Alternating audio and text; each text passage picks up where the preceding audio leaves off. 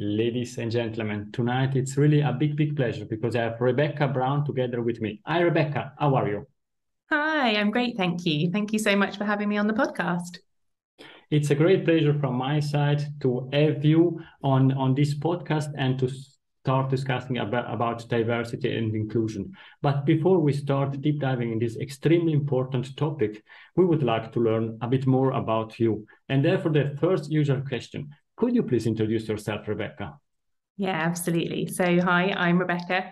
I co-founded Think Wow, a sales and customer experience consultancy with my husband and business partner in 2019. Since that time, we have worked with businesses like Save the Children, HubSpot, and we've had a fantastic time. We've loved every minute of it, getting to know the rest of the customer experience community, winning some awards for some of our clients in the CX Awards and UK Business Awards. So that's basically me. I'm also a mum of two smallish children getting bigger every day. Got a dog and two cats. So yeah. I think this is what you're saying is really interesting. And sorry, I need to ask this question. How is it possible that you can also work together with your husband? Do you know what? I think it can't be for everybody, but for those who it works well for, it's a fantastic thing. For us, it's even brought us closer together because I think we always had respect for each other professionally, but actually getting to see each other in action day in, day out, getting to see each other handle really difficult situations, but really well, it just brings us closer together and we really enjoy it. I couldn't wish for a better business partner, really, because he thinks the way I think. He has just the right amount of customer respect in him, which is rare in a sales leader, which is effectively what his background is. But he's always approached sales from a relationship building perspective, which is why he's always done so well in his career. So yeah, I think it's not for everyone. And in the first 6 months, I would say we definitely had our teething issues, getting used to communicating in a business way as opposed to on a personal level. Definitely leaving work at the office was a challenge until we got an Yeah. office. And now we can just close the door on the office when we leave at the end of the day, and that makes a big difference. It would be extremely unpolite, and therefore I will not ask who is the boss. Therefore, let's stop here with this question. And I think in 20 years, then you have two additional employees. It are your children, and they're the complete family work for the same purpose. Yeah, do you know what? I would love that. I have no idea what our kids will end up being, but if they wanted to join the family business, I'd be fully up for that. Sure. And you already mentioned family and you mentioned already respect. And therefore, my question would be, which values drives you in life? Yeah, I think family is right up there for us. One of the reasons that we founded Think Well was because we wanted to change the face of the UK customer experience, but we wanted to do it to our own set of values. And I think being able to balance that work-life family balance was really important to us. So yeah, I think family and empathy comes really high up on the list, and that's pretty handy in customer experience as well. So it works well together.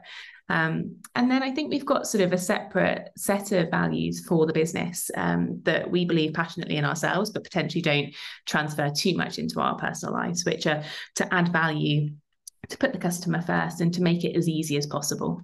And I think, by working through all of those values from the very beginning, we've been able to create a really clear brand identity.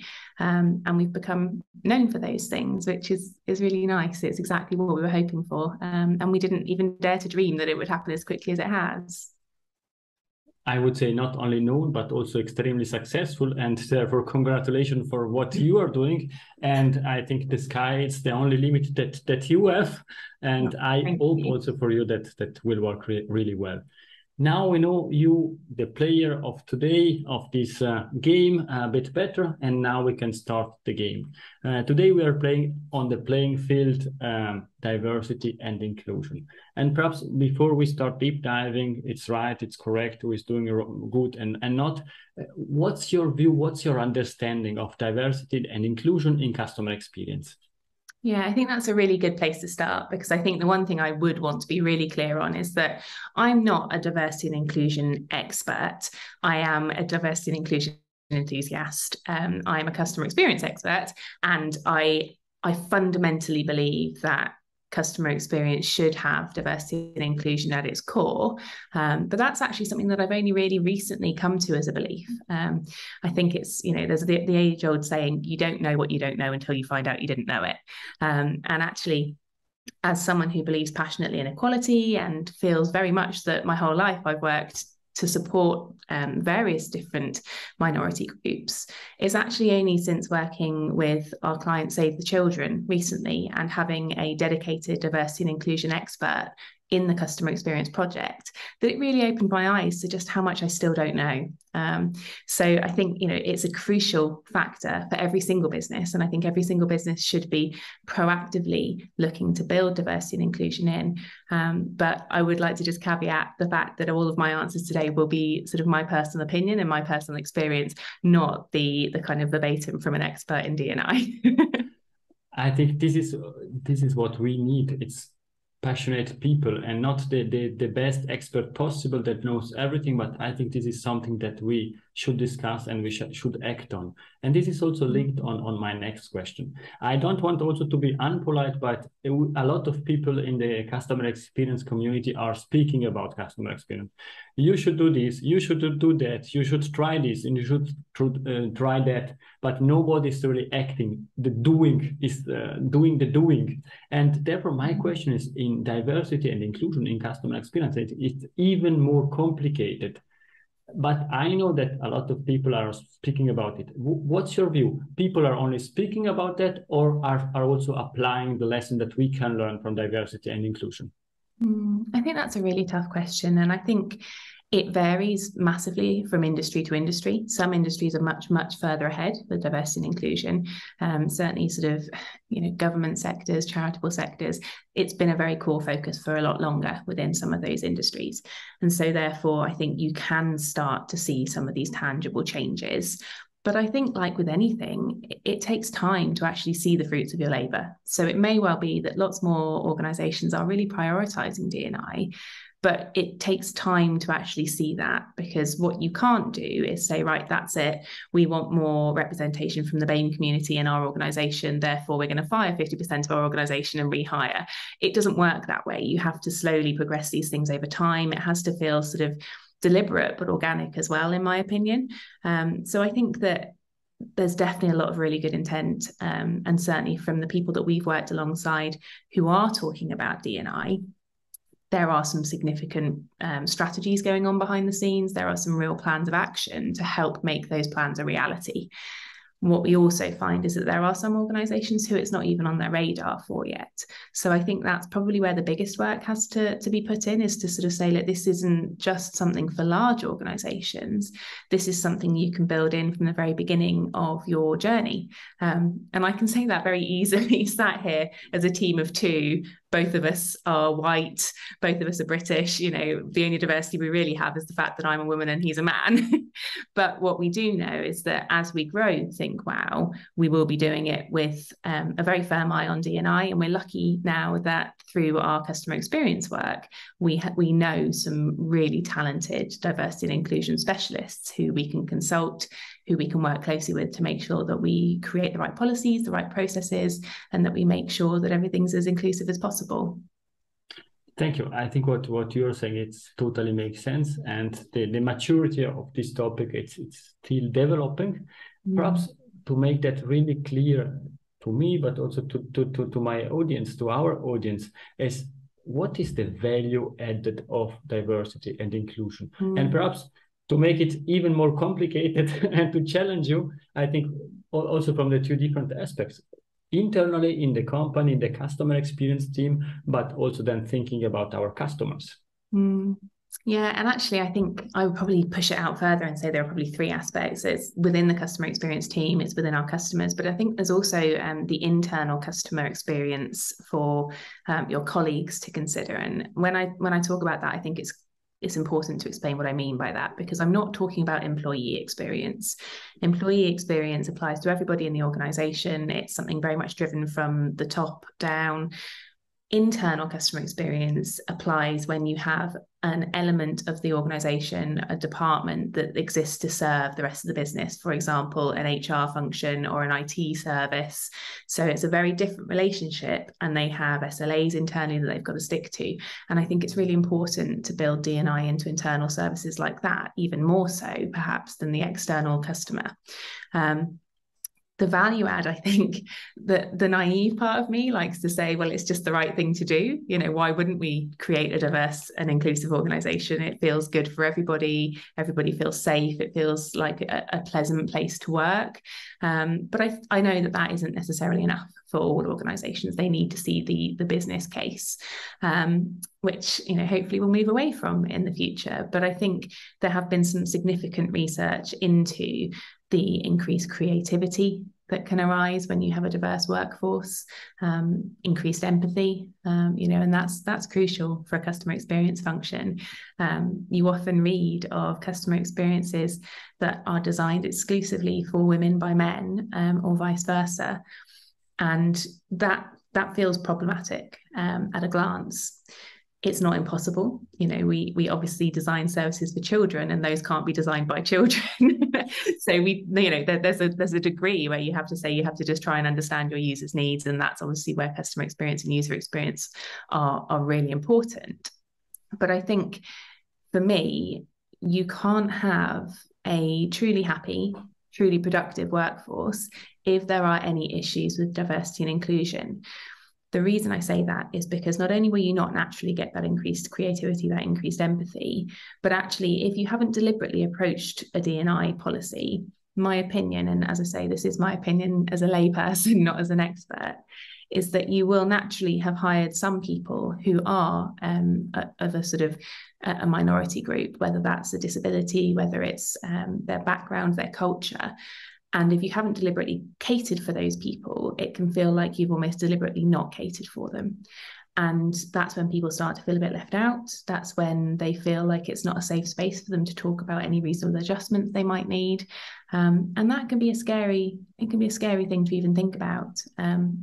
You know, alongside being a woman, I also suffer from endometriosis, which until very recently was not something that would be considered a disability. So it felt very dangerous to bring that up with a potential employer during the recruitment stage, in case it was something that was a bit of a red flag. I wouldn't get much further. And so I always felt conflicted. Do I tell them at this point? Do I not? I don't want to be deceitful, but equally, I don't want to not get the job. And I think that that's just a very small example of how not deliberately building in D&I to everything you're doing within your organization, within your teams, within your organization, and then within your customer research as well, it can have a massive impact. First of all, thank you very much also for sharing a personal story, because this make it really real and understandable for the audience and for everybody. I think what you're saying it's extremely important. And you said that it's important also to prove the value of diversity and inclusion in the two different categories that you mentioned. And therefore, the question that I would have, who is really the owner of diversity and inclusion in a company, in a business, and in customer experience? Yeah, I think that's a really good question. My gut feeling, having been through the journey I've been through personally in the last sort of year, and you know, the multiple education points that have come up, is that really the owner needs to be a D&I expert. Not every business will be able to afford to have a full-time D&I expert, but there are some fantastic contractors out there who you can consult with. And I think, you know, it needs to be championed by almost everybody within the organization, a bit like with customer experience. You can't move that great big hurdle all on your own. You need everybody to be on board with it. But you also need someone whose dedicated focus it is to not have to consider anything else, because it's very, very easy to start off with fantastic intentions, but to be almost blindsided by, you know, if you're working with personas, for example, in customer experience, there's a huge amount of value that can come from working with personas. It can really help to bring that customer to life. It can help you demonstrate a story. But what if that persona is just not taking into account any diversity and inclusion, it could absolutely distract a customer experience team from making sure that what they're developing isn't just a one-size-fits-all sort of delivered to the masses. It's actually something that will remove any barriers, remove any hurdles, and be a truly inclusive service. So yeah, I think it's, as much as possible, I would recommend consulting with someone who really knows their subject inside and out and hasn't had to be distracted by anything else, but to work collaboratively as a sort of cross-functional project group, I suppose. Okay, and I think what you're saying is, it's at the end we need experts for these topics that can help and improve that. And if you're speaking about improvement, then we come also to the topic measurement. And you mentioned that you are perhaps not the best expert in this topic, but as based on the fact that it's your passion, do you have ideas how we could measure the improvement in this area? Yeah, and I think so a lot of this has kind of come from working collaboratively with a D&I expert. So I'm quite confident to say, whilst these aren't necessarily my original ideas, they are absolutely ways of working that we will take forward within Think Wow. And I think one of the first things I would say is that if you are wanting to build D&I into customer experience, then there's no better place to start than by having inclusion and diversity as a design principle for what you're working on. And those can sit alongside other design principles like making it easy, making it intuitive, inspiring confidence, whatever you want your design principles to be. But essentially, if you are journey mapping and you have mapped out every single step of your journey, you maybe have the corresponding internal process to map it against, and then you're starting to look at that emotional sentiment. If you have diversity and inclusion as a design principle with some really strong sense check questions that help you really test yourself and push and challenge yourself as a project team, then you can apply those sense check questions to every single step of that customer journey. And I'm talking about things like, are there any unnecessary barriers at this point that could prevent this part of the process from being inclusive? Have we potentially applied any of our own bias at this stage? Are we working from data or are we working from assumption? And it's really just about being really scrupulous with it and leaving no stone unturned. And that's the point of customer journey mapping anyway, isn't it? To dive down into that detail, stop leaving everything to chance, and to make sure that you can pinpoint where there are problems. This may well be something that helps pinpoint that maybe there isn't a customer pain point, but maybe there is a problem with inclusion. So it does open up another element. It does open up another consideration you have to factor in. And that's why I think having permanent representation of someone who is championing D&I on the team is really important, because they can help make sure that that project stays on track. But then really it's about looking at, well, okay, what are your organization's wider D&I goals? And are we as a CX function helping to achieve those goals? Whether that's increased retention of staff with disabilities, whether it's actually just recruiting more people in who maybe have reasonable adjustments, whatever those targets are, it's really important to align the CX project with those wider organizational goals. And that's the same for every department, really. So essentially, it shouldn't really be treated any differently to how you would be liaising with key stakeholders from any organization. It's just, I think it's a very important factor, and one that needs a little bit more deliberate thinking about. I think what you're saying, it's really interesting, because you are, at the end, it's one additional principle that you can apply to different disciplines. It's in the employee experience, it's in the human resources, it's in customer experience. And perhaps as a customer, do you have a good example that you say this is nowadays best in practice in diversity and integration? Yeah, I mean, I think it is difficult to say this is now the example, because obviously every industry has different customers, they have different needs, different expectations. But I think for me, there are some really sort of simple basics that you can apply, certainly when it comes to a digital customer journey, for example. Checking to see, well, actually, is our website friendly for people who are colorblind? I think it's something like one in every 12 men in the UK is colorblind. And I had no idea it was as high as that. But actually, if your main brand colors are red and green and they're on top of each other, are you actually, is your website even readable? Maybe not. The same goes, I think, for actually the language and the terminology that you're using on your website. the average reading age in the UK is 11, which sounds much worse than it is. I think the maximum reading age only goes up to 13 or something. So even if you can read every word, that's your reading age. So it's not, it's not as bad as it sounds. But when you look at a lot of the websites out there, specifically within certain industries, you'll find a huge amount of industry terminology, really long-winded explanations for things that could be said in a much simpler way. And actually, I think you can start by just turning your website into plain English, making it as simple and easily accessible for people as you possibly can. It's little tweaks like that that should apply to every organization. Obviously, there will be other things that could apply to specific individual organizations, and that's where I would really recommend working with a specialist. You are making me laughing because my preferred language is legal English. And you don't understand anything, but you need to agree on that and sign. And therefore, I can really understand what you are saying. Perhaps on one question, how is it possible to contribute, or how can I contribute to D&I on a daily basis? It's a really, really tough one. And I've definitely fallen foul of this in my own life, of actually sort of wanting to help, but almost being afraid to put my hand up and say, I don't really know this topic very well. It feels like everybody should already know all of the right answers for D&I. They should know all the right terminologies. They should know all of the right protected characteristics. Everything should already be there. So I think there's a lot of shame around the fact that we're just not there yet. And certainly I have had to challenge myself hugely to be able to say, look, I don't know. I don't have the answer. Could someone educate me on this? And that's the first thing I think that we could all do, is to actually just admit that we don't know it all. And that's actually not that bad, is it? Let's face it, no one can know everything about everything. There will always be areas that we need to increase our knowledge on.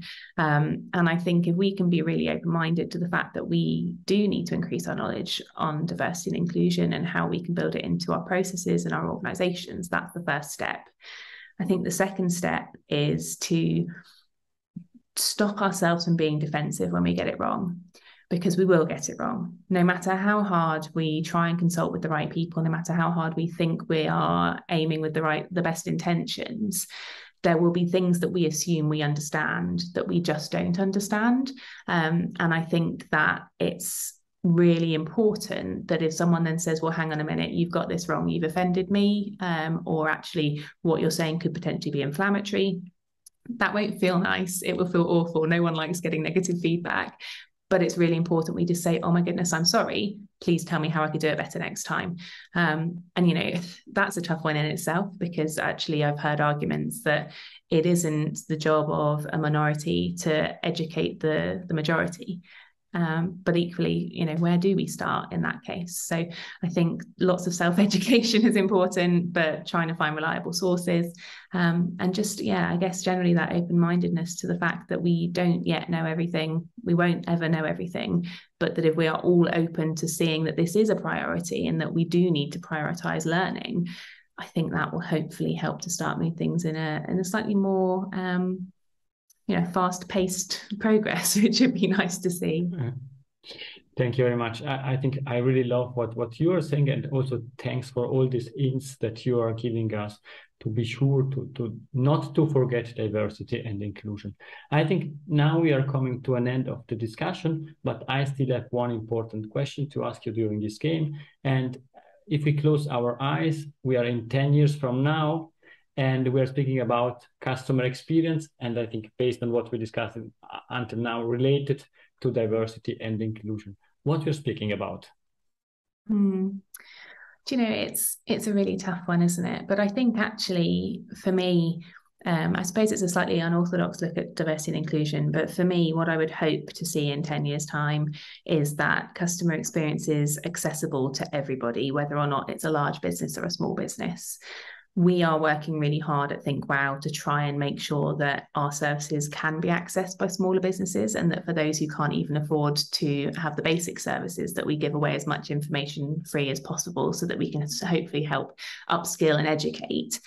But I think there's still definitely a barrier. Customer experience teams tend to exist in the much bigger organizations, and it's very much a battleground of the kind of giant giant firms.